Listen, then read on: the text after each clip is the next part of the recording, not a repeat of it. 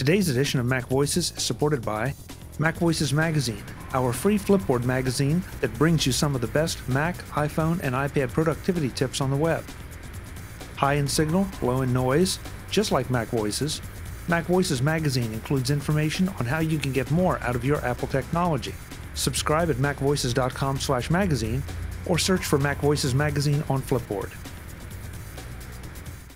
Welcome to Mac Voices. This is the talk of the Apple community, and I'm Chuck Joyner. Folks, it seems like for some reason there's a lot of interest in Apple by filmmakers of various kinds. We've had some filmmakers on that talked about the Newton. We've had filmmakers on that talked about Apple itself. This time, I'm really excited to welcome Brad Olsen to the show. He is the maker, the director, producer, I think he wears all the hats, of a documentary called Off the Tracks about Final Cut 10. Brad, first of all, welcome. It's great to have you. Thanks for being here. Yeah, thanks, Chuck. It's really fun to be here. I saw you present, sort of before it was released, some clips of Off the Tracks at the Super Meet in April in Las Vegas at NAB, and was really intrigued. And I decided I better wait to get you on the show until it was actually out in the wild, so after the interview, people can go and watch it instead of just being teased and maybe forget about it. What you showed, I thought, was very intriguing. But I want to take us the whole way back to the beginning and ask, what is Off the Tracks and why did you decide to produce it? Those are some big questions. Off the Tracks, like you said, is a documentary that talks about Final Cut Pro 10. There was a controversial rollout of this software, probably one of the most controversial rollouts of any Apple software.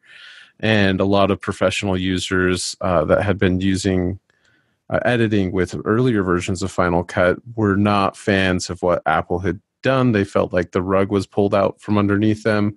And it just felt like everyone kind of abandoned Final Cut Pro 10 in 2011. And at the same time, I saw a new application that I thought looked really amazing, and I thought they were doing the right thing. So I stuck with it. I was one of the few crazy people who stuck with it. And over the years, we've seen them make improvements to the software, upgrade it, update it, and then now there's numbers out there of there being over 3 million downloads of the software. So by far the most professional, or the most widely used professional video editing software. So to me, it was kind of this ultimate comeback story, and Off the Tracks being somewhat of a pun because they got rid of video and audio tracks and replaced it with this thing called the magnetic timeline. So they went off the tracks, so to speak. So I remember that rollout because I was in the process of trying to learn, what was it, Final Cut 7, I guess, at that point. Mm-hmm. And I'd gotten, I was in a little bit deeper than my toe. I probably had about half my leg in. And it was, you could definitely see the power, but trying to learn how to bring it to your will, it reminded me so much of things like maybe some of the Adobe Photoshop software and those kind of things that you can do amazing things with it, but you have to invest an awful lot of time. And when Final Cut 10 came out, and admittedly I'm not a filmmaker, but when Final Cut 10 came out, for me, I didn't have a lot of those ingrained habits. So I didn't have as much to unlearn. And so much of it just in a very short time made sense to me. It's probably the reason I'm doing video now is because it became so easy compared to Final Cut 7. Right. I think it's what Apple has been known for from the very beginning. If you look at the original Macintosh and you look at the dream of desktop publishing on the Mac, that to me is what Apple's about. Something that used to take, was really complicated, took a lot of people, a lot of time to do. Apple finds ways of simplifying it and making it accessible to the common man. Now that might upset certain people who've spent a lot of time dedicated to learning something, spending a lot of money and investment on something, an older system.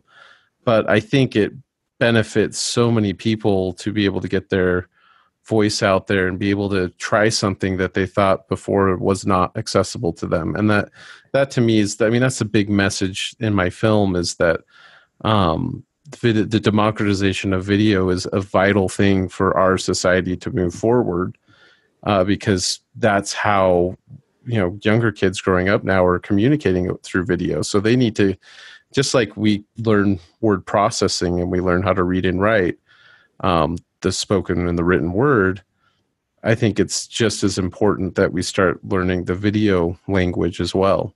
Even if you're not going to be Steven Spielberg, it's still a necessary thing. And Apple bet on that in 2011, and I think they were right. I mean, right now you can look at this week, Adobe announced Premiere Rush, which is their kind of redo of an editing software. It's basically targeted towards YouTubers and beginners and whatnot.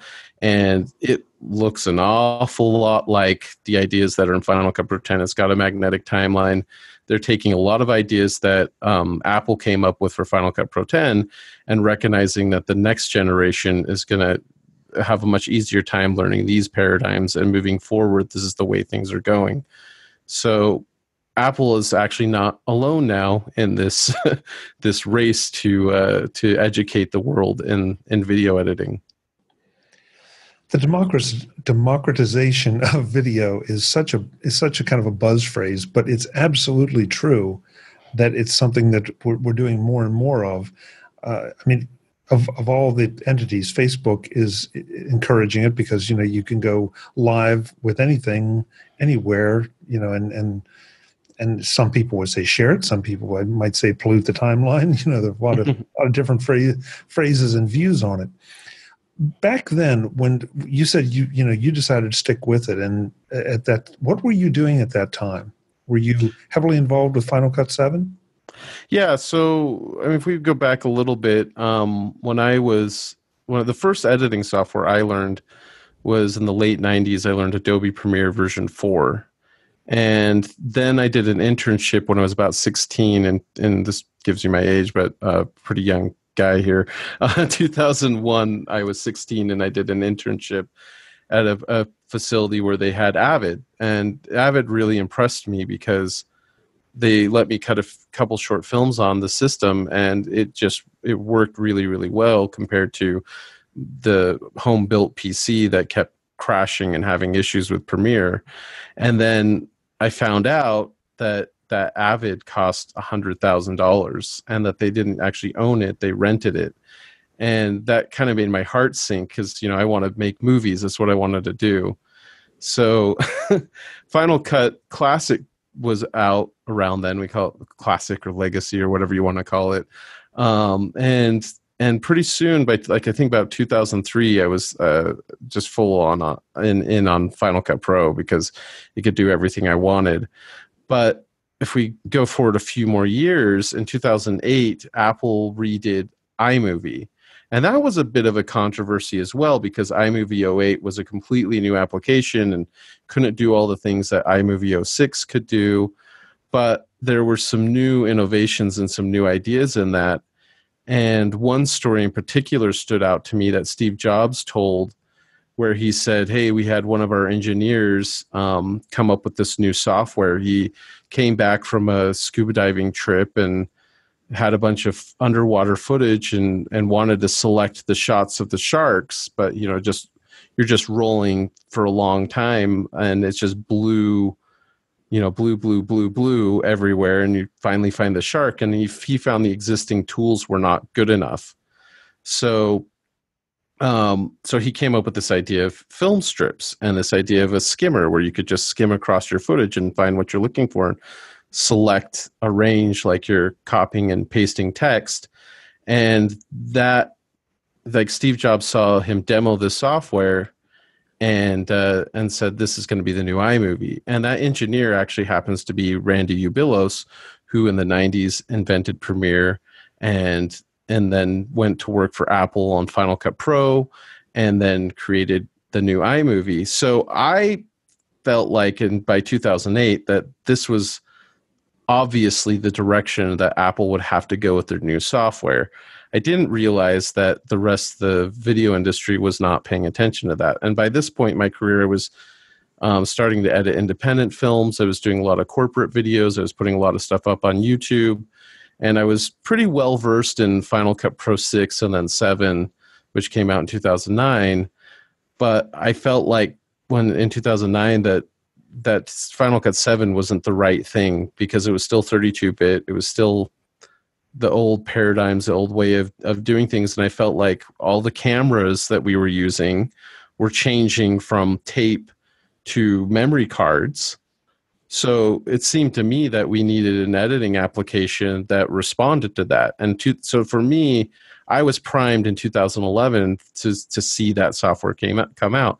Now, I acknowledge that it was a little bit more of a beta release than I would have liked, and it was missing a lot of things that I had grown used to in Final Cut 7.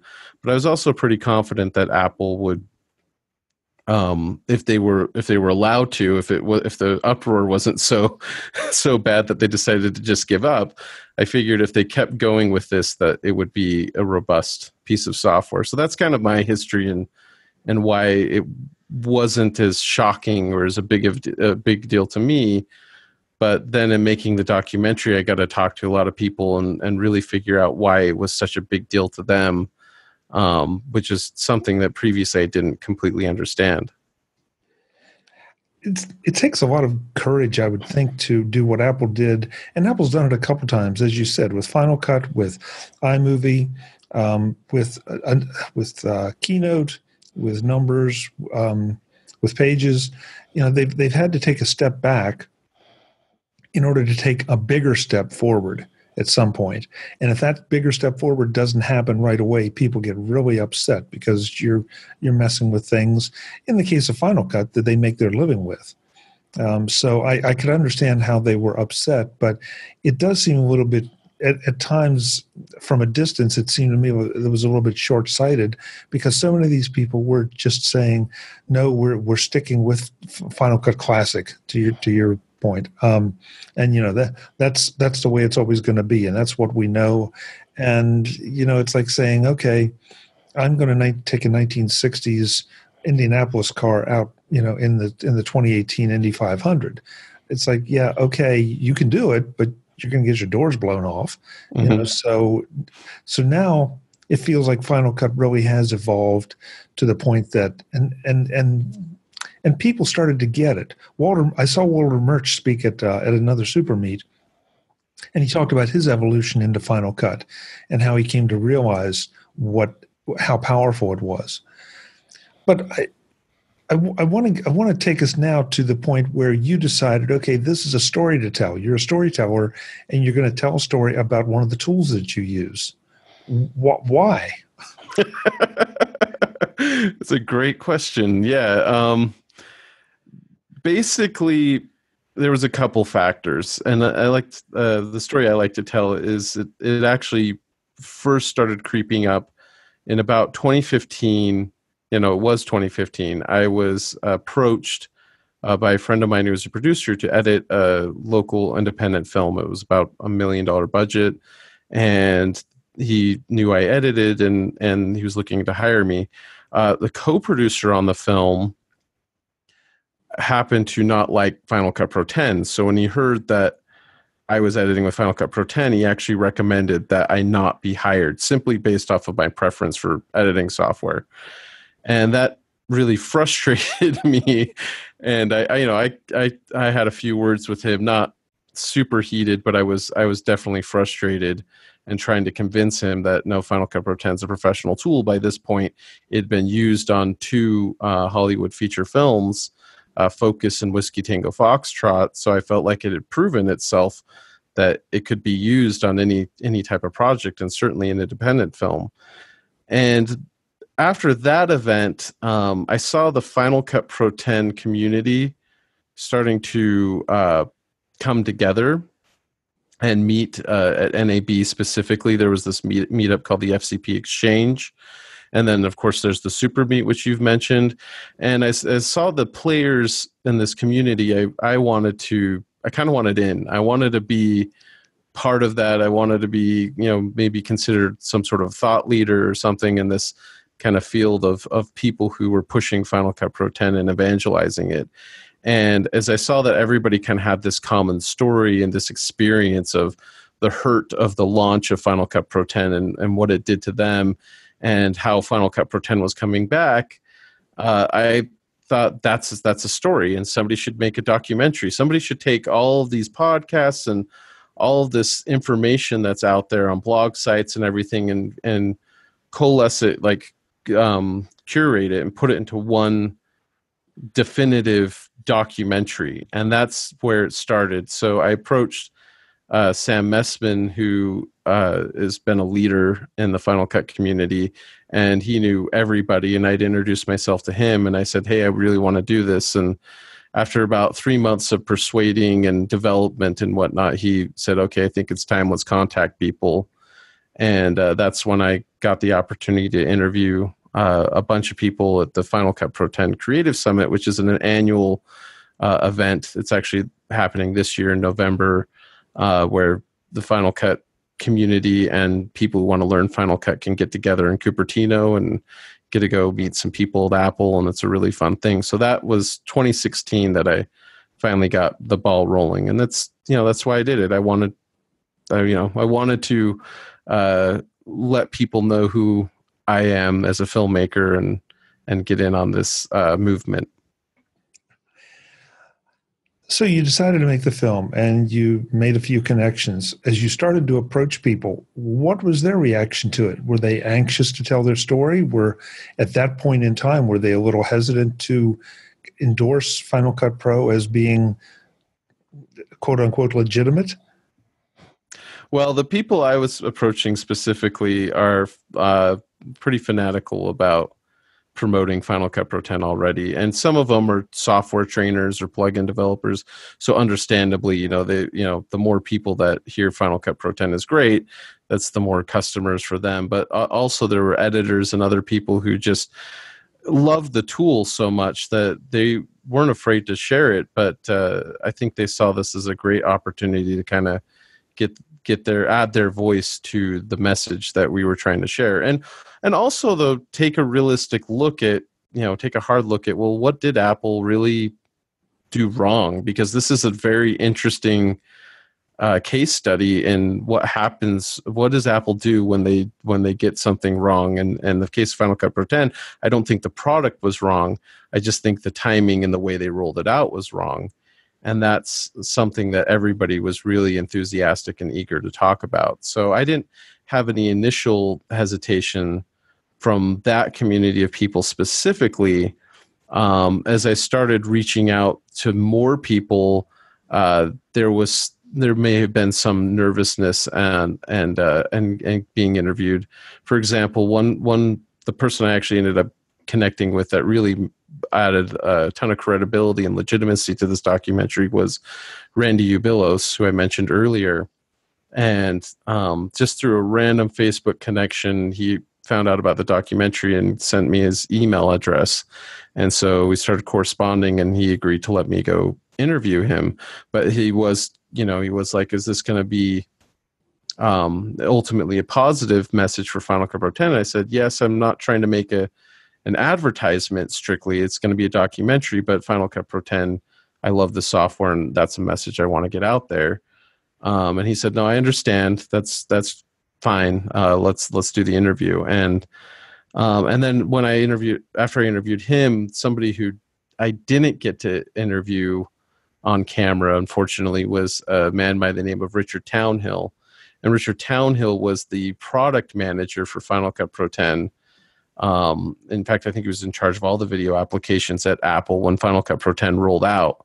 So if there's one person, to like point fingers at and to take the burden of this, terrible rollout, well, it might fall on Richard Townhill's shoulders. And I did have a phone conversation with him. He was down for the interview initially, but he's a busy guy. He works for Cisco now. He left Apple in 2015 around the same time Randy did. And I drove out to California, and it just didn't end up happening, unfortunately. But it was interesting to talk to him on the phone, and he was like, he owned it. He said it was my mistake, but he's like, but I'm not going to apologize for the product. I stand by it, and I believe in the product. Yeah, I'm not going to name drop here, but you've got so many well-known people in the Final Cut community, in the filmmaking community, the digital filmmaking community. So many people I know and recognized when you were showing the clips. It's like, wow, this clearly, this looks like a labor of love, not just from you, but also from the people who participated, because they did want to tell their stories and they're part of it, and why they made some of their decisions. Yeah, that's very true. And in fact, a lot of them too, after we shot the interviews and after I interviewed Randy, I launched a Kickstarter, and I had people actually put in money. You can, if you go to my website, offthetracksmovie.com, you can see all the sponsors that we had, and you might recognize like Philip Hodgetts or other people that their companies actually put in some money on the Kickstarter. So there's definitely a whole movement behind, sharing this message of, hey guys, Final Cut Pro 10 is not what you think. If you think it's really bad software, you should really check it out, because it's really powerful, and it can do the things that you say it can't do. That's what we're trying to share. It's really interesting, because we see it happen in some other categories of software, but I think video software is especially true with it, that there's a passion with it. You're a Premiere guy, I'm a Final Cut guy. And so that may not make us quite black and white, but there's some gray in there. But there's a definite love for some of these NLEs, and I don't quite know why. But I also find myself taking that position a little bit. It's like I look at Premiere, and it's like, okay, I've worked with it some. It just, for me, it doesn't seem quite as elegant. I've played with some of the others. Some others seem very elegant, but Final Cut just fits me. And I don't know if that's just in the nature of what I do with it. But I get the sense from talking to other people that that's sort of the way that they feel too. Yeah, I definitely think in the case of Final Cut Pro 10, because in the high-end professional space, it's the outlier, it's the underdog, that we get a little more defensive and passionate about it than people do about other tools. Just because it's not the number one used tool in Hollywood. The number one used tool in Hollywood is Avid. But obviously there's a ton of people using Final Cut Pro 10 as well. They're just using it in so many different ways. I think one reason why we get so attached to tools, and there's definitely with the classic Final Cut Pro, there's a lot of people who, that's why they were so upset about Final Cut Pro 10, is because there wasn't any sort of eulogy, or, when Steve Jobs did the, you remember the when Mac OS 10 was out, and Steve Jobs he did like a mock funeral service for Mac OS 9. Do you remember that? Yeah, I do. We didn't get that with Final Cut Pro 7. We probably needed that for those of us who are very passionate about it. I think, to your point, I think the reason why we get so attached to the tools is because a lot of us were so passionate about what we create, and the tools we use are kind of infused into that in some way. The emotion, of the stories we're trying to tell is somehow in the tool, because it's the thing that liberates us, the thing that allows us to get that story out there. So I believe that's a big part of why. And then with Final Cut 10 and specifically, and when you watch my documentary, you'll see this. There was actually a lot of extra love, that extra Apple love and care and design put into it, design considerations put into Final Cut Pro 10 that Adobe engineers and other people may not be given the luxury to spend months on a specific thing just because it feels better to do it this way.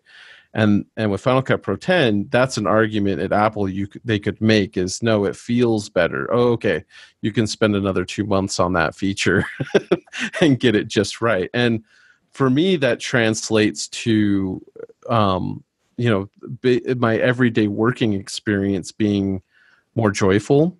It's a weird thing to say, but I'm happier when I use the software.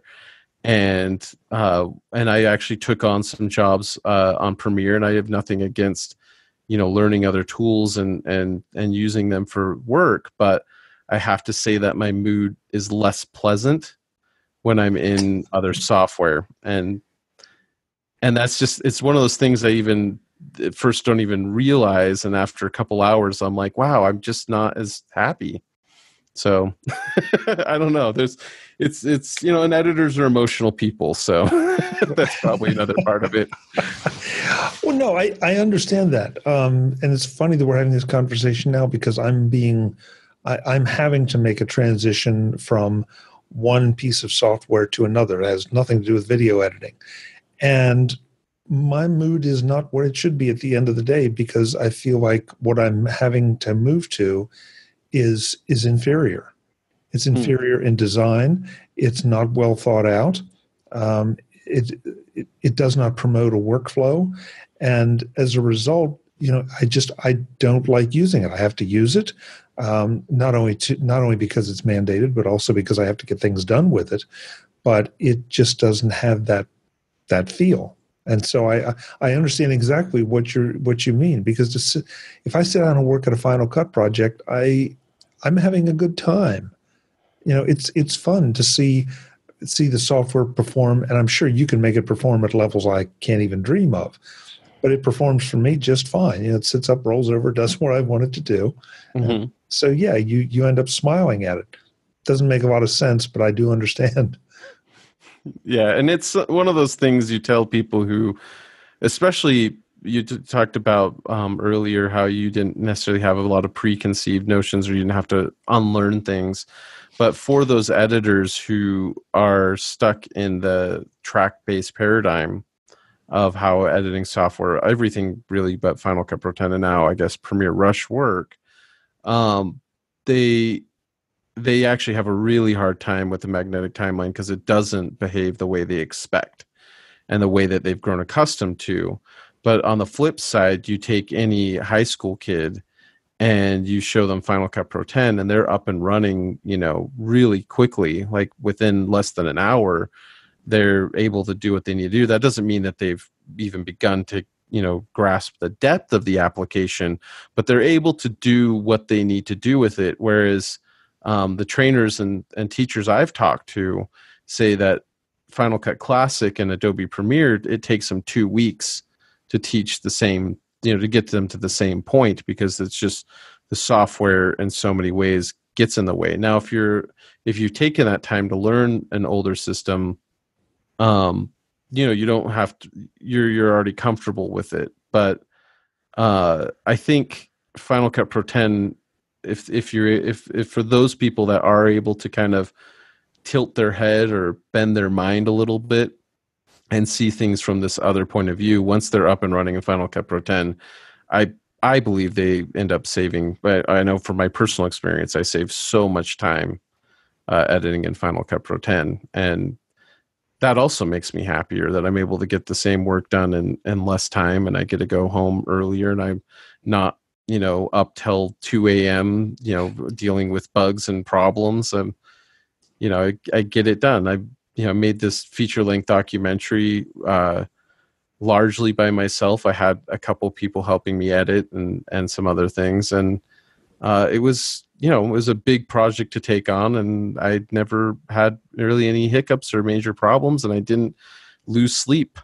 So that says a lot to me. Yeah, that does say a lot.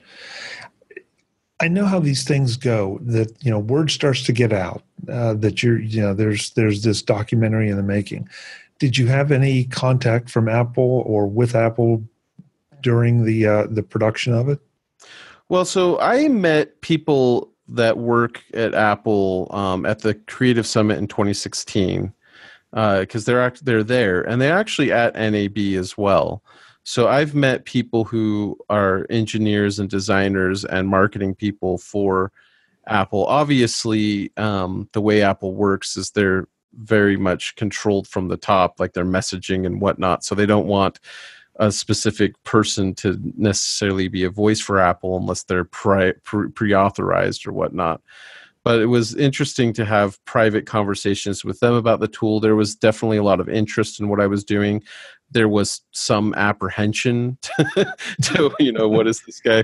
Because they're so used to the bad press, right? And one of the other things that was pointed out to me is even when a site will point out that they'll talk about the launch and how bad that went. The articles, and then they might highlight some new features in Final Cut Pro 10, and at the end they usually just say, so it's starting to get good, or it's okay now. And I don't think the Apple marketing team for Final Cut really wants that to be the message, and not that I'm trying to be their spokesperson, but I do believe that there is something special and unique about Final Cut Pro 10. These are all tools: DaVinci Resolve, Premiere Pro, Avid. You can get to your destination with all of them, and they all have pros and cons. They all have things that are great about them and things that aren't so great about them, including Final Cut Pro 10. But it is a unique piece of software, and like Apple kind of does, they're trying to be different with it. And so that's something that I'm trying to get out there, not necessarily that these other tools are bad, but that Final Cut Pro 10 is unique. And anyway, so back to the Apple people that I've met. Since it's come out, they haven't sponsored it. They actually refuse to endorse or sponsor it, which is, I think, a good thing, because it shows that the film was made by me independently of them. But internally, I think there's my communications with them are positive. I'll put it that way. So you haven't been banned from the spaceship, in other words. I'm going to the Creative Summit again this year. I'm being allowed to give away copies to everybody who goes to the Creative Summit, gets a free copy of my movie. So, obviously they're not against it, but they're and Apple does, they sponsor that event. They don't sponsor my movie.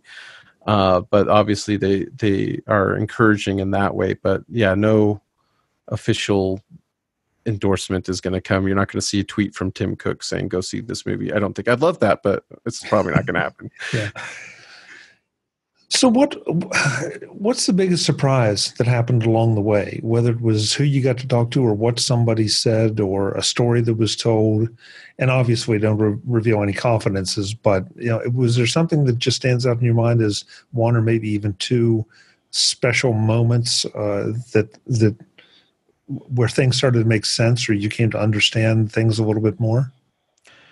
I mentioned earlier interviewing Randy. That was just something that felt like it was out of the blue. For months, people have been saying, you got to interview Randy. He retired in 2015, so he's around, and I'm like, yeah, well, I know he's traveling the world, but I don't know how to get a hold of him.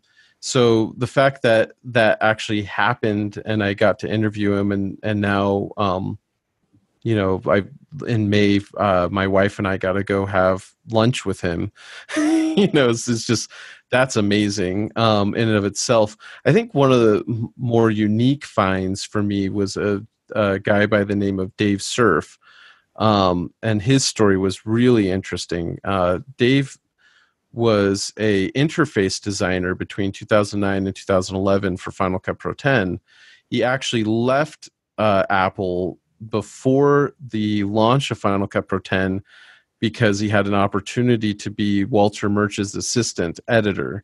So, he's like, hey, that's what he wanted to do, is work on motion pictures. So he left Apple. He got a front row seat to Walter Murch's not so happy reaction to the initial launch of Final Cut Pro 10. But he also, as far as for interviewing him for the documentary, he had wonderful insights into what they were thinking when they were designing the magnetic timeline and designing Final Cut Pro 10 and how it would behave, because that was specifically his job. So I feel like that was, when I was able to add him to the documentary, And that was actually really late in the game that I interviewed him. In fact, I'd already shown a full rough cut presentation preview. And then the next day I went and interviewed Dave Cerf. That was really amazing. And then another, I think the last one I'd share is a guy by the name of Michael Cioni. He's the senior vice president of innovation at Panavision / Light Iron. And he's somebody that I've looked up to for years as a forward-thinking person in digital cinema. And I think he's actually pushing digital cinema further than really anybody else in Hollywood. And he's also a fan of Final Cut Pro 10. And when I reached out to him, I was asking specifically if I could use clips of things he had said at Lassie Pug meetings and other things, and use them in my documentary. And he said, "Well, I'll give you permission to do that, but I'd really like you to come interview me." And since interviewing Michael Cioni, he's been a huge supporter, and even his company Light Iron, actually in cooperation with LumaForge and Frame.io, sponsored a screening of my movie in New York 2 weeks ago. So those kinds of things are really amazing. Just knowing that I kind of started with very limited resources and contacts, and as I've been moving forward and more, and like you mentioned, I another highlight was getting to speak on the Super Meet stage. So I don't know. There's been a lot of developments and a lot of things that I'm really grateful for, that have positive things that have come out of making the documentary. Well, you're definitely a great spokesman for the concept of using Final Cut and for the filmmaking community. And I appreciate you taking the time to do this. I want to wrap up by going just a little bit geek on you. Okay. And asking what gear did you use? I mean, because that's going to be something everybody wants to know. Obviously, you cut it in Final Cut, but what kind of cameras did you use? Anything in any particular gear that gave it the look it has? Yeah, I primarily shot on a Blackmagic Cinema camera, the first version that came out. How many years ago was that? 2013, I think, is when that one came out.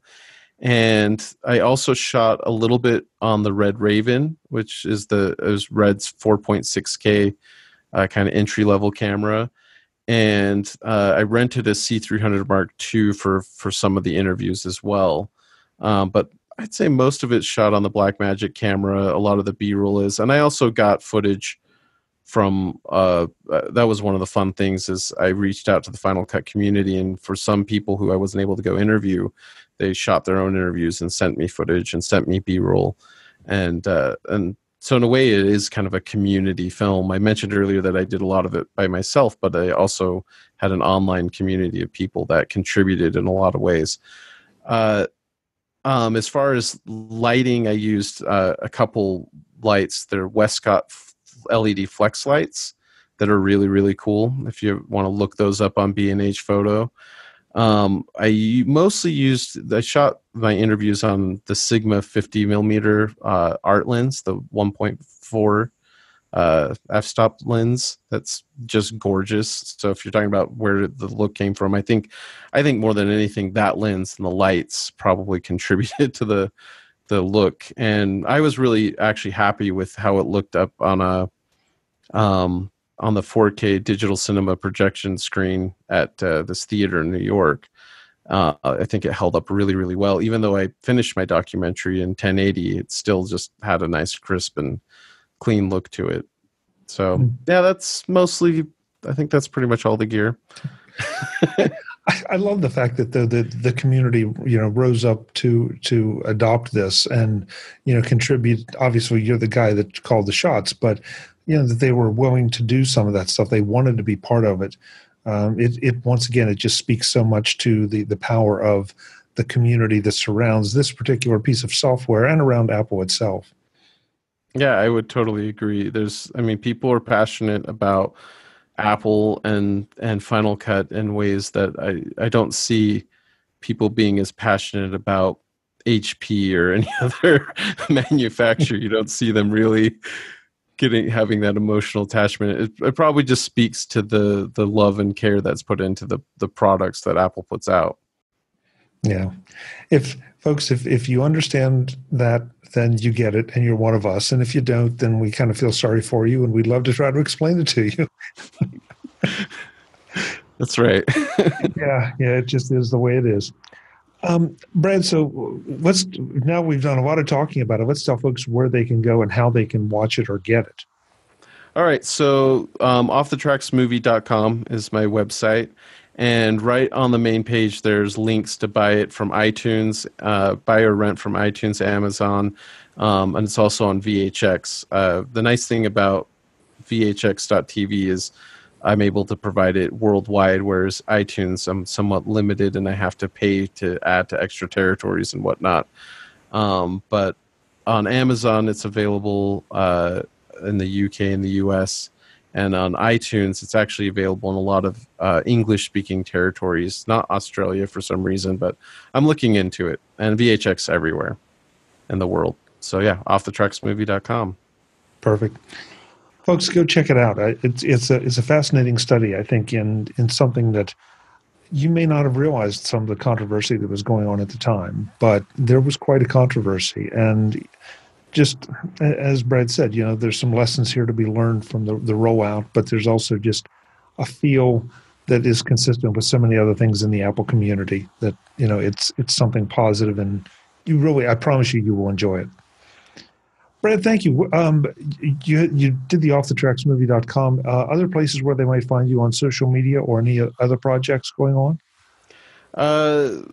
I'm currently developing some ideas for future projects. I definitely want to leverage what I've done with Off the Tracks to advance my career, which is another reason why I made it.